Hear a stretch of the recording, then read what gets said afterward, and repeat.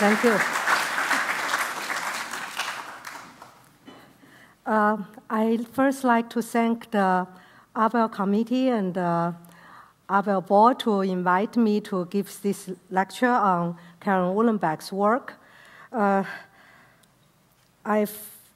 It's also an honor, and I'm very happy to be here to celebrate Karen receiving the Abel Prize.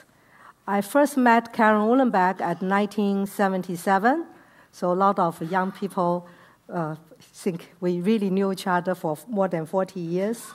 And then we spent 1 year, 79-80, at the Institute for Advanced Study in a special program in differential geometry. And at that year, actually, the next speaker, Robert Brown, also there. So we really are old friends. So for young people, mathematics is a very good subject to go in. You make very good friends and have very interesting life because you do what you really like to do, and they pay for us. So we have a living, and that's a very unusual profession.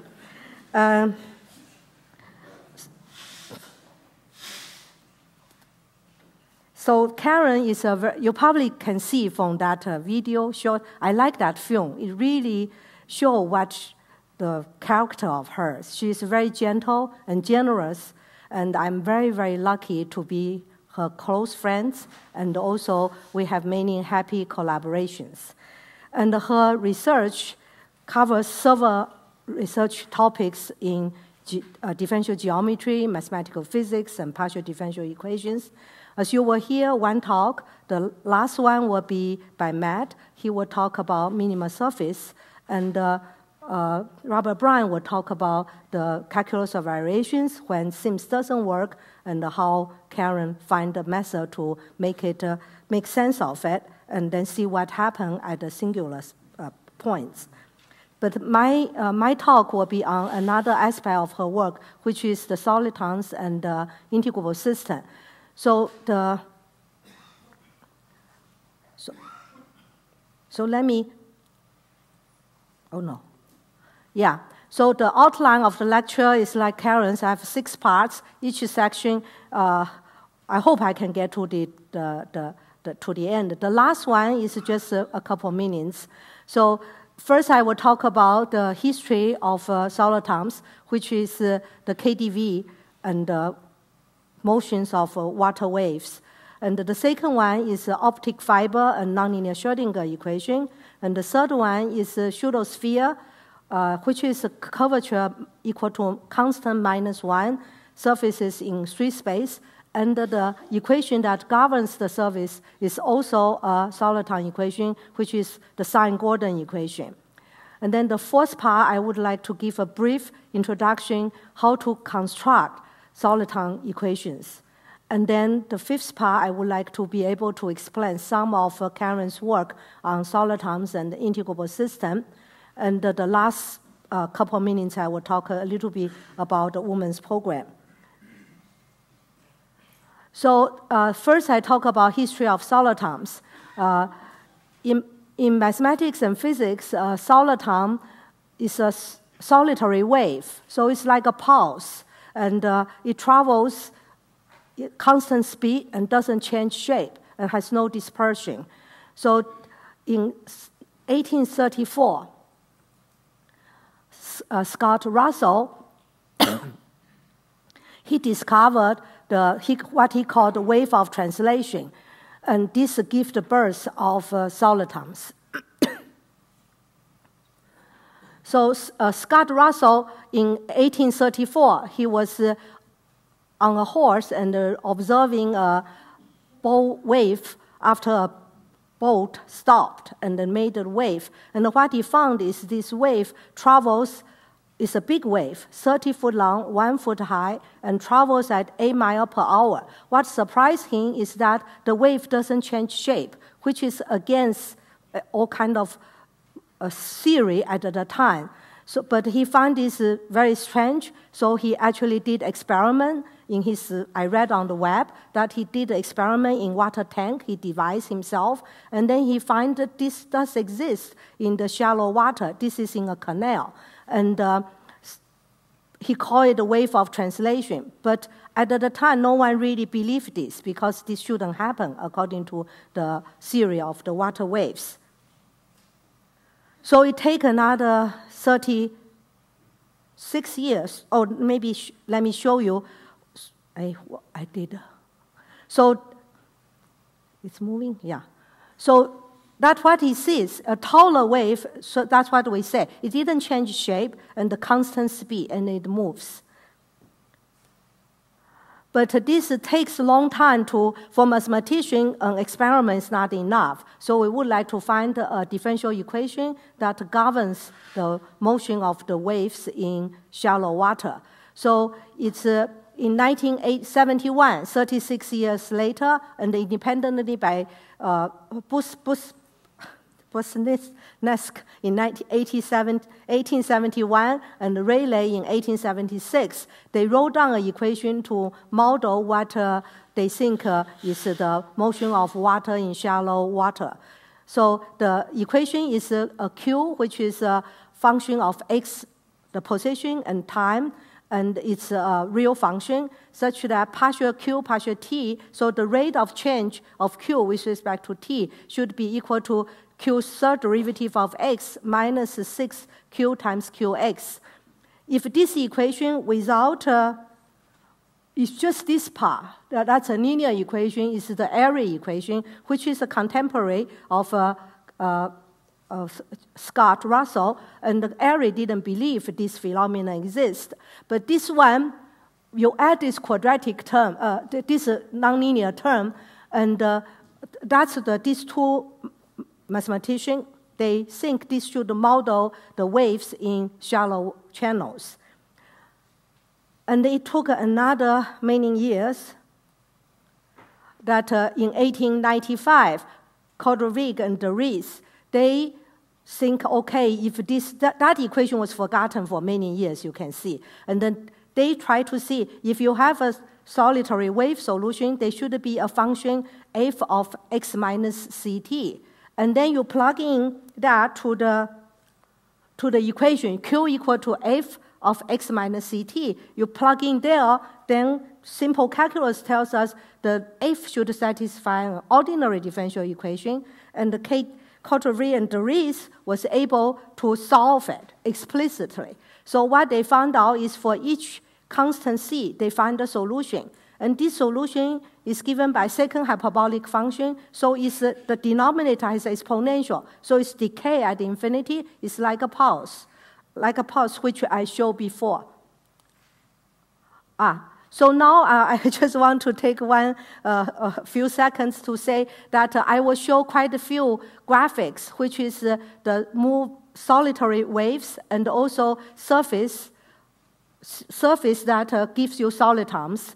And these are produced by Richard Palais' 3D Explore Math program. This is a program which is a free software, and it's 3dexploremath.org. If you have a Macintosh, you are welcome to download. It has material for undergraduate, college student, high school student, also for researchers. And you may also visit his visual 3D math visualization math program, which is beautiful. And this piece of beautiful 5 surfaces, look like a glass, was produced by the artists Luc Bernard and Palais, used his program and then beautify it, so make like a glass. So now I show this is a solution given by the KdV's calculation. So that's we call the one soliton. You have one bump, and then it moving constant speed. And it takes another many years to 1965, actually a little bit earlier in the 50s, Fermi Pastor Ulam, physicists, they study a lattice model, which is an elastic string of n, I think they did 64, connected springs. But they assume the end fixed and the only neighboring springs interact, and that's by a quadratic force. And their study, when you have many strings, then it becomes almost like a continuous model. What they see is they see solitary waves interact. So that kind of inspired, in 65, Chabusky, Kuskal, they did a numerical calculation. So at this time, you can do some computer work already. And they actually show that the Fermi-Pascal-Ulan's limit, your n goes to very big, then become a continuous model, and it's the KDV. And they use computer method, the numerical method, to try to solve the differential equation. Remember, the differential equation, it's this one, right? We don't really have good method to solve nonlinear equation like that. But what they want to see is if I say I start with the initial data, Qx time at 0 is just a cosine wave. And then if I let it go according to this equation, numerically, what you will see. And that's what they found. Not this one. Okay, so this is the end result. But you see, that's start with a cosine wave, and then it's split up with many pulses. I count maybe 8. And this is periodic, it comes back. But we cannot show in a circle, so it just comes back. So that makes mathematicians really excited, because you have a nonlinear equation, but have some kind of composition, superposition there. So that's really the modern studies start from this numerical computation. But this is not rigorous, so people want to see, can you really solve the initial value problem for KDV with any initial data? And to explain that work, I have to go back to 1951, which is the so-called inverse scattering transform. This work was done by Gelfand-Levitan and then independently by Marchenko. What they did is they studied the second order operator, the ordinary differential operator. So the given a function u is given, and then you apply Lu to a function f is minus f double prime, the two derivative, plus u times f. And what they did is they find if also I should say u is not arbitrary. U is a very smooth function, but at infinity and minus infinity, they decay very rapidly. And what happens is now if you input at a negative infinity, looks like just like minus dx squared. You study its eigenvalue problem, and then you look at what had happened for this solution at plus infinity, and you write down in the fundamental solution, they have two data that we call scattering data. And the amazing thing what in this transform is these three people they found is if you know the scattering data, you can recover the given function u that we call the potential function. So this is a ODE theory, but it's a very amazing theory. And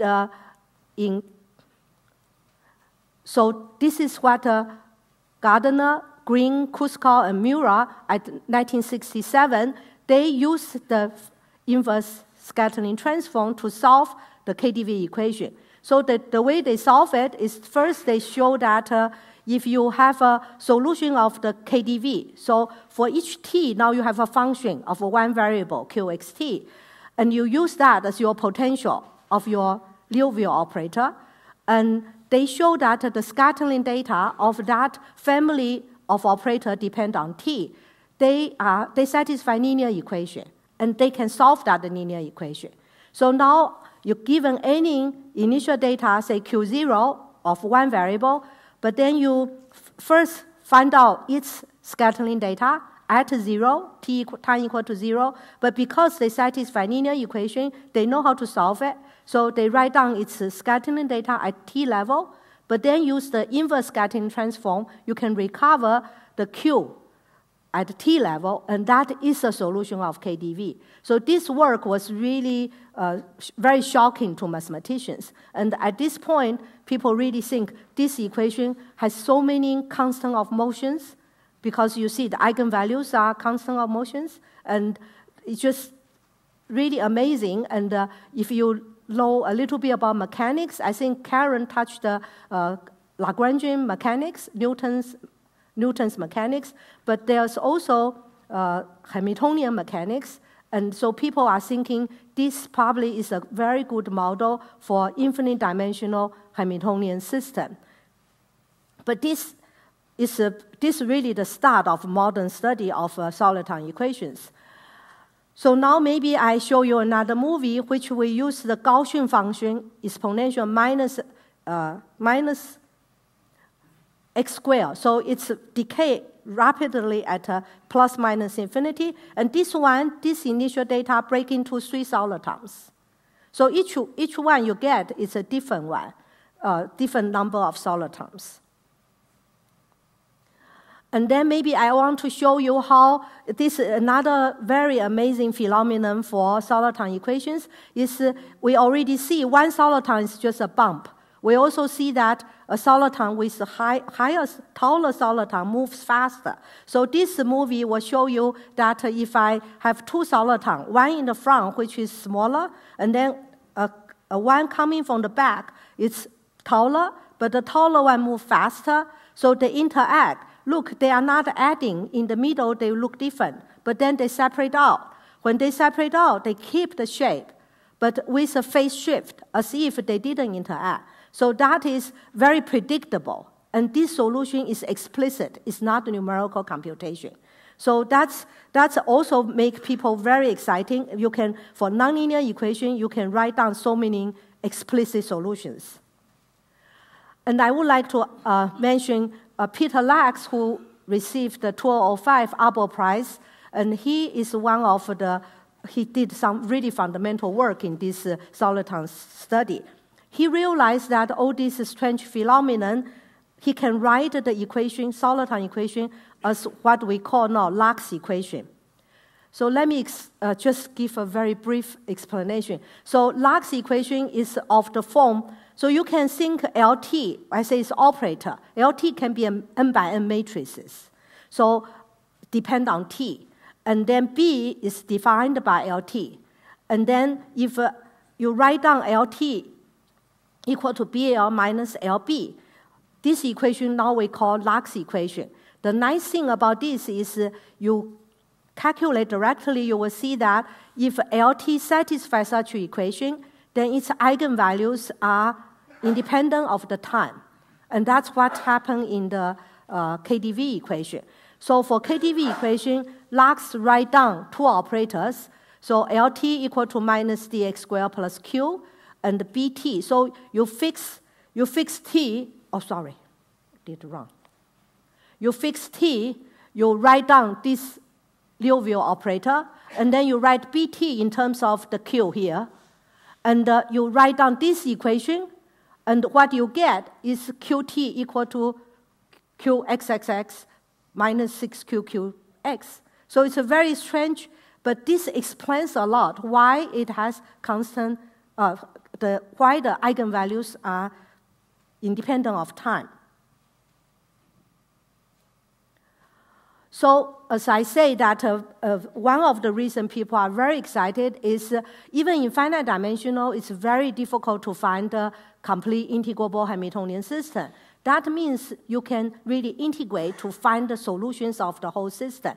So the famous example in the 19th century, or even from 18th century, the tops, the 3-dimensional, the tops, the motion of tops is a Hamiltonian system, and only few tops at 19th century, 17th century, Euler tops, Kowalski tops, that are integrable. So it's always a challenge to see how to find in the Hamiltonian system that really you can solve it by, we say, by integration. And so in the classical mechanics, another way to say it is they exist action angle variables. So they have infinite many commuting integrals, and then the scattering data is their angle variables. And what I wanted to say, we will say this thing about flow a lot. And I think Karen mentioned infinite dimension manifold. So here we can think I can write here. You take the map, S1 goes to R. So you take such maps. Oh, sorry. So you take the functions, smooth functions from S1 to R. That is your infinite dimension manifold. And then you start with, like we have the cosine function, and we let it follow the KdV. And we call, so this is your Q0, and this is when I solve Q at T level, and we call this a flow. So when I say two flows commute, means I have one equation, which is the evolution, and then say I follow by T1 time. Say this is my KdV, and I follow another equation by T2 time. This is another equation. If we say they commute, it means that if I go T1 time and T2 time with the second equation, it's the same as I go T2 time by this equation and then follow by T1 time. So that's so this we say they commute. So what this study, can I get back? The study says that the KdV is not a single equation. You have infinite many commuting integrals. Each integrals gives you, Hamiltonians, give you a flow. So for example, the first one is Q dq dt equal to dq dx, which is just translation flow. And the third one is the KdV. And then you have the fifth one, which is the fifth order nonlinear PDE, and so on. So now become a hierarchy. It's a sequence of commuting evolution nonlinear wave equations. So we usually not only one, each soliton equation comes with a whole hierarchy. So now that was kind of the brief introduction of KdV. The next one I want to talk about is optical fiber and the nonlinear Schrödinger equation. So optical fiber is a flexible, transparent fiber made by drawing glass or plastic to a diameter just a little bit thicker than the hair. And fiber optic is used in current modern communications. That's made our internet fast. And in 1973, Hasegawa of AT&T Labs was the first one who suggests that maybe solitons does exist in the optical fibers. I'm not expert on this, so this I got from the web. But the nonlinear Schrödinger equation is the mathematical model equation that models the evolution of envelope of the waves traveling optical fibers. And it is this envelope that carries the digital data. And in mathematics, already found out in 1971. You see, 67 was we find out that KdV is a completely integrable Hamiltonian system, has solitons and so on. And then the second one found has that property is in 71. Zarkov, Shabat, they found out they can use another inverse scattering transform to solve the Cauchy problem of nonlinear Schrödinger equation. And then with quite simple scattering data, they could construct explicit soliton solutions. So that is the second one. And now I come to the third. Oh no, I'm showing one soliton of nonlinear Schrödinger is an explicit solution. But this time, if you go back, you see the equation Q is complex valued. Qxt is called Q1 xt plus Q2, I times Q2 xt. So if I want to draw the wave, I have a x variable, and the yz variable will be my Q1, Q2, the real and the imaginary power of Q. So for this, if I want to show you the wave, would be a space curve. And we draw the x-axis in this direction, like in this direction. And now I'm going to show you what one soliton looks like in here. So it's like doing this, but they don't change the shape either, constant speed. And as in the KdV, we can compute two solitons explicitly too. So in this case, we have one soliton from one direction, one from the other. They interact wildly, but when they separate, they keep the shape. So that is really quite amazing. So we found, at that time, at 71, we found 2 equations of this have these amazing properties. But then in 70s, the people in Solitons theory, they found out, actually I think it's materials physics science, they found out, they studied, I think, a lattice model which give you sine Gordon. But then some people find sine Gordon actually occur in 19th century differential geometry. So I'm going to switch the third history, the third equation of a soliton equation, but this time is a surface in 3 space which has Gaussian curvature -1. Maybe you haven't heard Gaussian curvature. Some of you may not heard of the first time. I will try to go slow, explain what's curvature. It's actually very intuitive definition. So if we have a curve in the plane, then we say the straight line has curvature 0 everywhere. And the circle of radius r has curvature 1/r. This makes sense because if I have a circle of radius 1 and a circle of radius 2, locally you see radius 2 is less curvy. So you say it's 1/2 of your radius. And then now if you have an arbitrary curve like this, if you have arbitrary curve like this, so I oriented this way, going down, then I can use right, so if I orient down this way, then my tangent is this direction, I use right-hand rule, I got a normal. And that's important for my sine, because now then I look, then I look at the best circle approximate the curve locally at this point. If this circle has radius r, we say at this point the curve has curvature 1/r. But if we say at this point, then my normal direction, remember tangent is this way, right-hand rule give you normal is point that way. But you are oscillating, the best circle approaching to it is in the opposite side. So we define the curvature to be -1/r. So it's really a very intuitive definition. So curvature basically tells you the deviation of the curve being a straight line.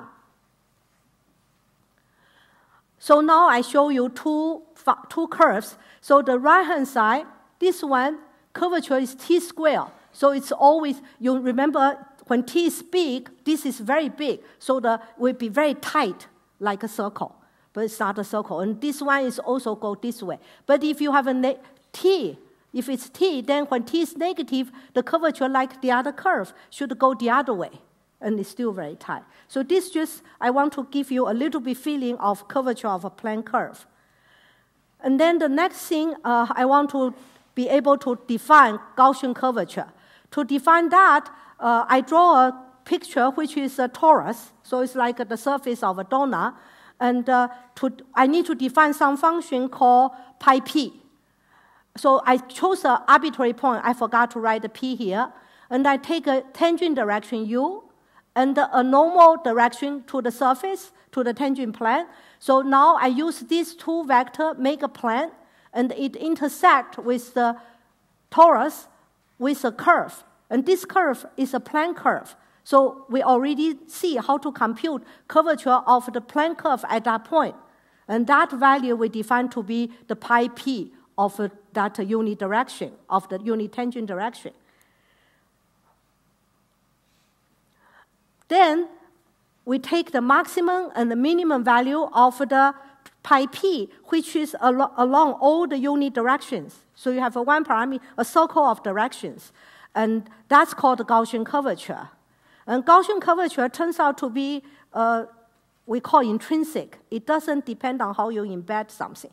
So in this talk, I need the curvature function to be negative constant. So when curvature is negative, then this pi p, they go from maximum is positive, minimum is negative, so you go through 2 zero directions. These 2 directions we call asymptotic directions. And then we have some, if you just think about if you think about the definition on the sphere, no matter how you do the normal vector, you cut it, you got a gray circle. They have the same curvature. So maximum and minimum are the same, 1 over r. Therefore, the Gaussian curvature of a sphere of radius r is 1 over r squared. But maybe surprising to some people just heard the definition. For this cylinder, if you take a line, if you take go down like this, cut it this way, you get a straight line. And we know straight line has curvature 0. But if you cut this way, you get a curve which has positive curvature. Therefore, the minimum is 0. So the product of maximum minimum is 0. So this one has 0 Gaussian curvature. But another interesting fact, why I say it's intrinsic, is because you see, if I cut this along this line, any of the line, I can open it without bending, and they become a plane. So plane, of course, has 0 curvature, because no matter how we do the plane section, we get a straight line. So that's what it means. It means if you have a k equal to 0 surface, then you can always kind of unbend it. You don't need to change the shape or the angle or the distance, and that we call isometric. For this hyperboloid, then it has negative function as a Gaussian curvature. Go back to the torus, then you see when you go down like this line has 0 curvature, but inside is negative curvature, it's like saddle, outside is positive curvature. So most surface has a Gaussian curvature is a variable as a function. And then now we go back to 19th century. Bohr was the first one who realized that if you have a curvature equal to -1 everywhere, then he can find a coordinate parameter of the surface so that the tangent vector fx and ft are unit asymptotic directions, and the angle between the two asymptotic directions must satisfy sine-Gordon equation, which is qxt derivative equal to sine phi. Moreover, every surface of -1 curvature solution locally arises from a solution of sine-Gordon. Therefore, to study this geometric subject, what are the surfaces in K in R3, which has Gaussian curvature -1, become the study of a solution of the sine-Gordon. And then the next three slides, I like to talk about Becquerel theorem, which is you have a map between two surfaces in R3, and then you have a constant theta. And the map satisfies the property that you join P and the image P star, they should be tangent to both surfaces. And you also want the PP star has a fixed distance, sine theta. And the normal vector at the P and P star for M and M star should make a fixed angle theta. It's a very strange condition. But this is what the 19th century, a big study of surface theory. They want to see if you have a two-parameter family of straight lines, you have two surfaces which tangent to all these lines. And that you put some special conditions, and then you want to see what you can say about these two surfaces. And what Becquerel can say is that both M and M star should have k equal to -1. Because so far I haven't given you a single example which has k equal to -1. But this theorem has the analytic part too.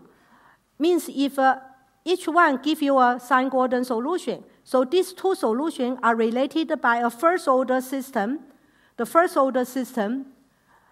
And then also, if you're given a solution Q, this system for each parameter S, you can solve it and get a new solution of sine-Gordon. So this actually was very instrumental for the soliton theory when in 1970s people found out sine-Gordon has this transform, then people try to find for KdV for nonlinear Schrödinger. And then there's one more result, which was very strange too, is that if you start with one solution Q0, and the previous slide says you can get a whole family of solutions, but then Bianchi says You can, if you don't have Bianchi, then you solve another, each one you solve another first-order system, you get another bunch. But what Bianchi says, you don't need to do any more work by solving differential equations. This solution is obtained by an algebraic formula. So that tells you this nonlinear equation seems to have a way to add algebraically. And that's another phenomenon tells you there must be a lot of symmetry for these equations. So now if we apply Q equal to 0, then it's a solution. That equation can be solved.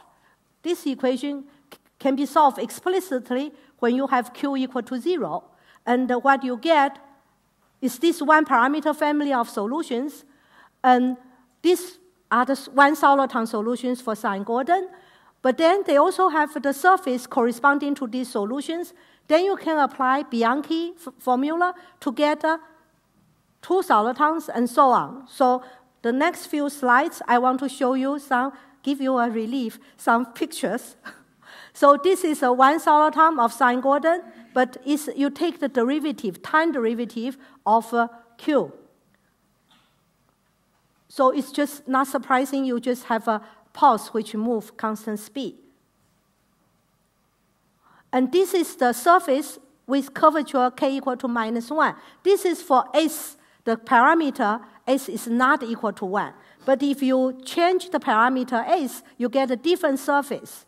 And the different surface, so when close up, you see there's a cusp singularity. When it close up, it's the pseudo-sphere. And that's a solution for Sine-Gordon is stationary.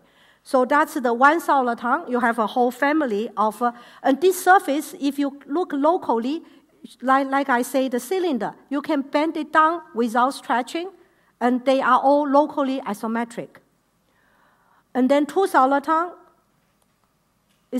this time is one we call kink, one we call anti-kink, and they interact. Maybe I play like that. Oh, this is one of the, you have two parameter family of surface that given by two soliton solutions. So we give one here. But then there's another amazing fact is that the Bianchi formula, our parameter x1, x2 has to be real. But if we use conjugate complex number, the solution become good solution and it's a solution.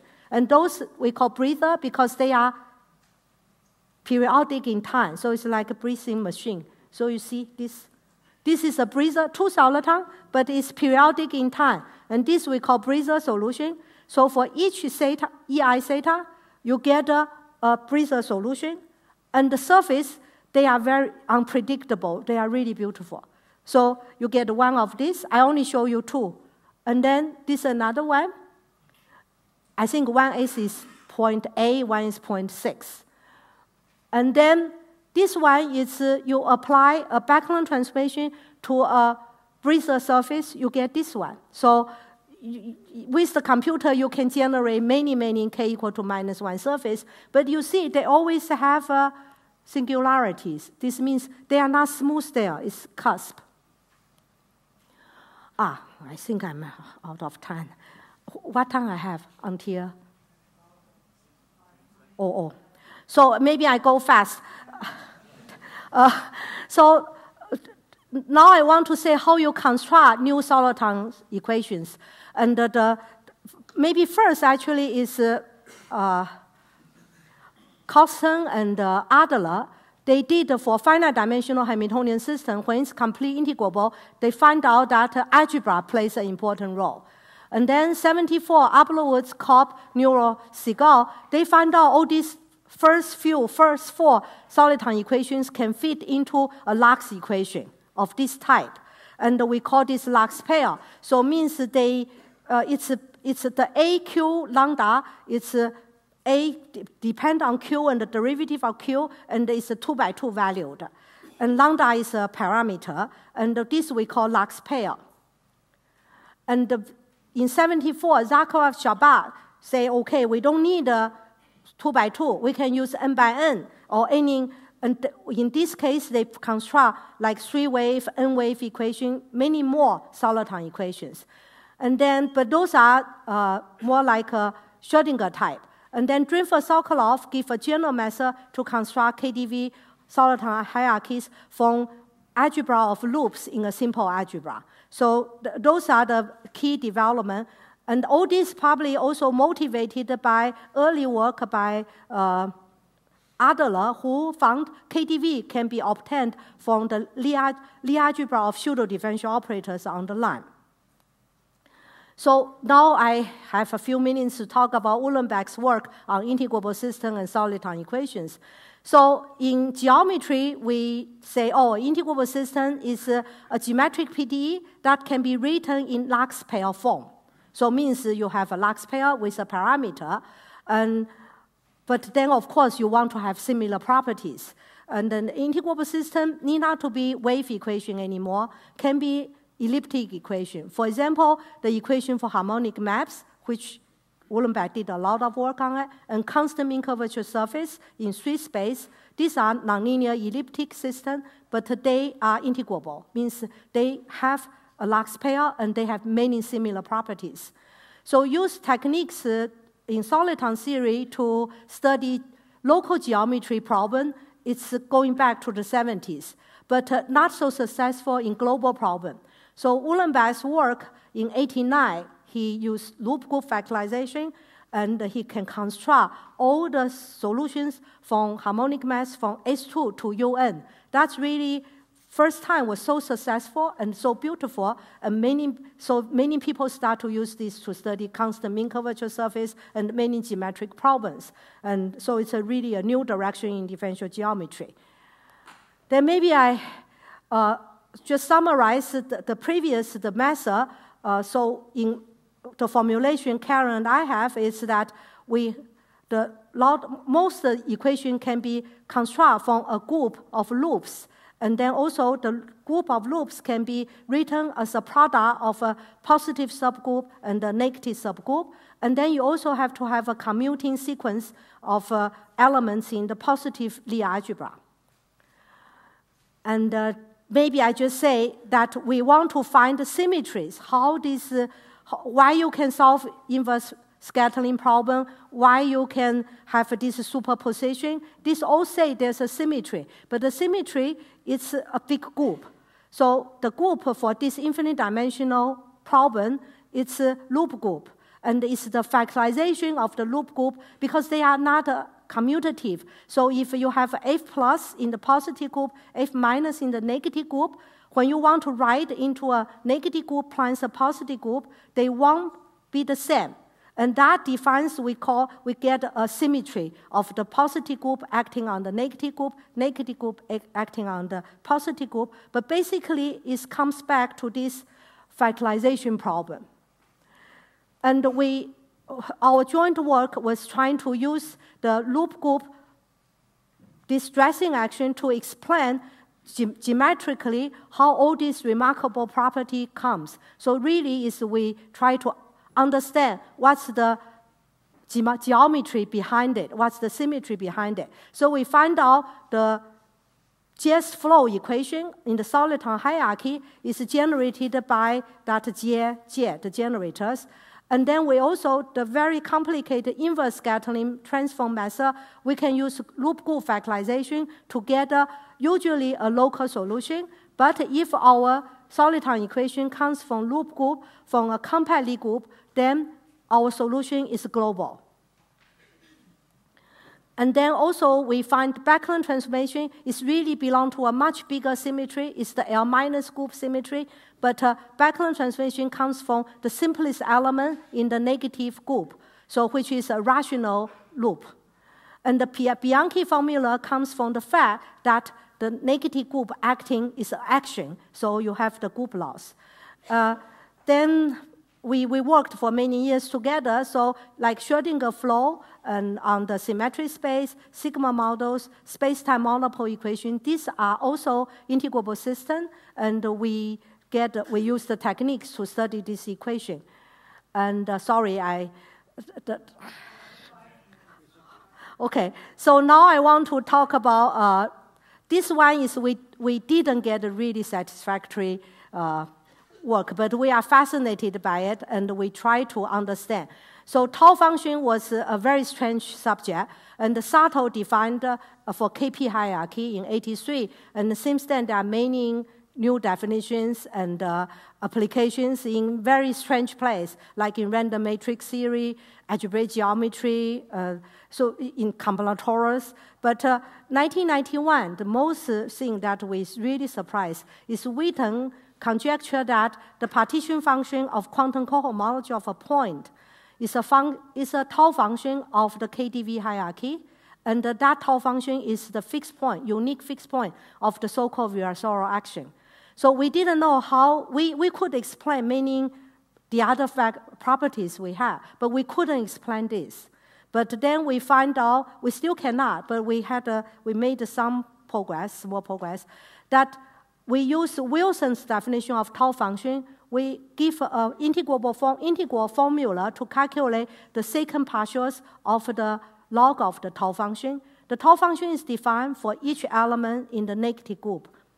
But then there's also a famous theorem says if you take a tau function and take log, and you take 2 x derivative, you get a solution of KdV if you do the tau function for KdV. So we can prove that all the Greenfeld-Sokolov's KdV type of solution, we can recover solution from the second derivative. But what we find is that if you have NSL, nonlinear Schrödinger type, then this fact fails. It only recovers the solution up to a finite dimensional action. And also, the Virasoro action is a very strange action to us, but we find a very simple geometric way to construct the action and then to compute, use the formula we have for log to compute the infinitesimal action. That's the Virasoro action. So now this is the last part, which should be important, but I was rushing through it. And now maybe a little bit lighter subject, but I think it's important too.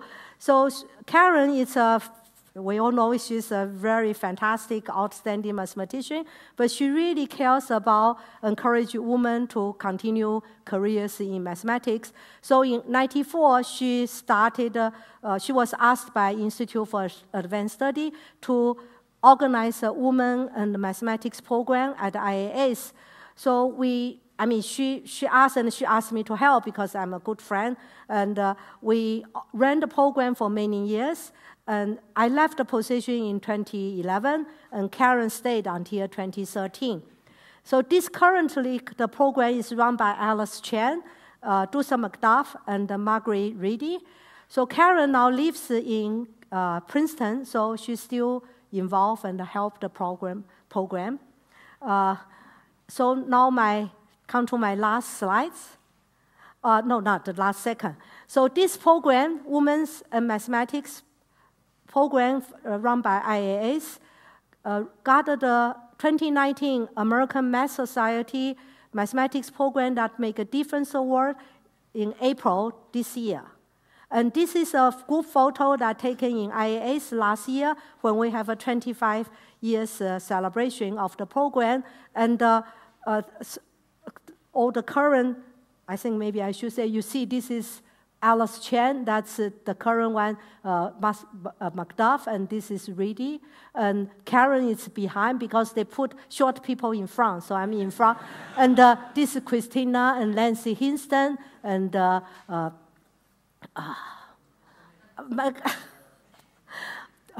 I'm tongue-tied, sorry. And she helped us with the program. So now come to my last stop. This is the photo I took for Karen when she gave a lecture 2 weeks ago at Yale's conference in Harvard. And so congratulations to Karen, and thanks for your attention.